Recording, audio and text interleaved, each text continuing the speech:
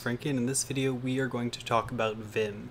So VIM is just a command line text editor, but more importantly it's a set of key bindings that you can use in a variety of programs.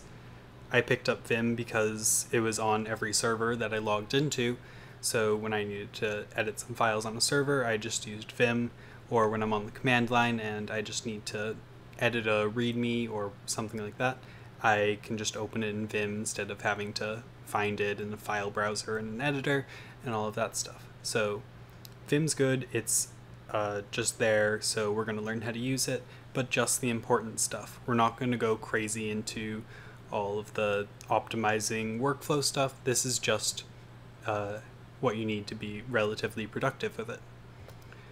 So you just run VIM by typing VIM and giving it a file name. If the file doesn't exist, it'll still open it and you'll be able to write to the file after. So here we just have an example file with some JavaScript in it. You can move around using either the arrow keys or the J key for down, K up, H and L for left and right, and that's it. It doesn't really matter, despite what people will tell you. So what we're in right now is command mode, which is why when I type J, it doesn't enter the character J. This is command mode. It's the mode that you get when you enter VIM. So now we're going to go into insert mode, which is the I want to type some text, stop being VIM mode. So we type I, it puts us into insert mode, and then we can type var bar equals 1. Then when we want to exit insert mode, you hit escape. And now you're back in command mode. JK, JK, JK. Cool. So a few more things that you'll want to know is how to delete things, how to change things, and how to specify other characters that you want to do things relative to. So, for example, I'm just going to insert foo 1, 2, 3, right? And escape, and we'll hit 0 to go to the start of the line, but that's not important. Okay, so if we want to change this, take a wild guess. What's the key binding for change? We hit C. Okay, now we need to tell it what we want to change. If we want to just change the character under the cursor, we can just hit the right arrow or the L key, and then we can just put something else in there like foozle, right? And we'll go back to the start of the line. Now, if what we want to change is a word, which is like an identifier in most languages, including JavaScript, if we want to change a word, we hit C and then W for word. Okay? And if we want to undo this in command mode, you just hit the U key. If you want to redo it, I don't know what the key binding is, so now we're going to see the command, the typed command. I don't even know what it's called. There's got to be names for all of these things.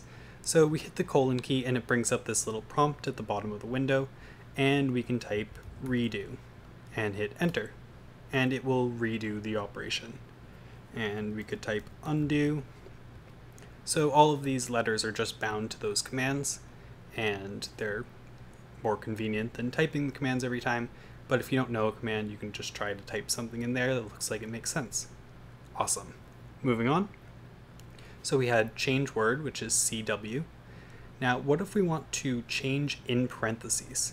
So change, I for in, and then we'll hit the left parentheses, and it's replaced the text in the parentheses with nothing, and we can type 3, 4, 5. So that's something that you commonly use.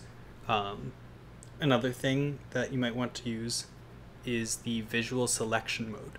So instead of having to type all these weird commands for, change 8 characters or whatever, you can just hit the V key, which gives you something like the drag and select that you get in a normal editor, and then you can just navigate around and highlight the selection and then use a key such as C for change, and you can put something else in there. Okay, The V key also works on multiple lines. So if you want to hit V and go up, you can do this. And then if you want to go to the start of the line, you can tap 0 and it'll move the selector to the start of the line. And then we could, for example, hit C to change it, or we could hit D to just delete it. And when we hit D, it doesn't take us out of command mode. There's little difference otherwise. So we're going to undo that. One more thing that you'll use a lot. So we're going to select all of these lines.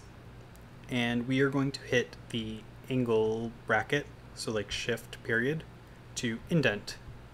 And we're going to hit it again to dedent. We're going to select the text again, and then hit it to dedent. Cool, so that's your basic indentation.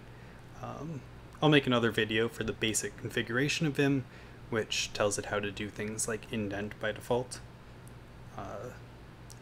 So one more thing.